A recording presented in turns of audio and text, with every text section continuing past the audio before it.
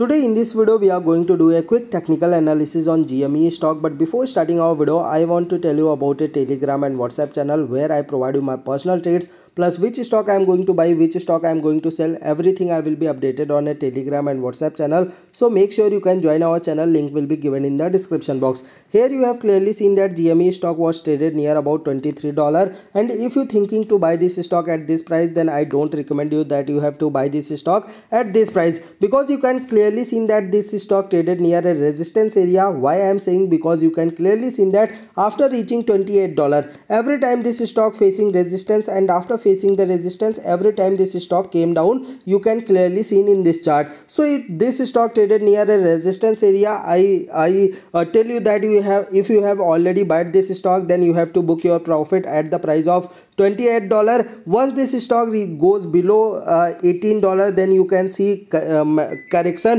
till $12.5. Why I am saying $12.5? Because you can clearly see that after reaching $12.5, this stock taking support from that level, and after taking the support every time this stock bounce back. So if you thinking to buy this stock, then I don't recommend you. If you have already bought this stock, you have to place your stop loss at the price of $18 and your target price should be near about $28. I hope you really liked our video. If you like our video, hit the subscribe button. I will meet you in next video. Till then, bye bye, take care.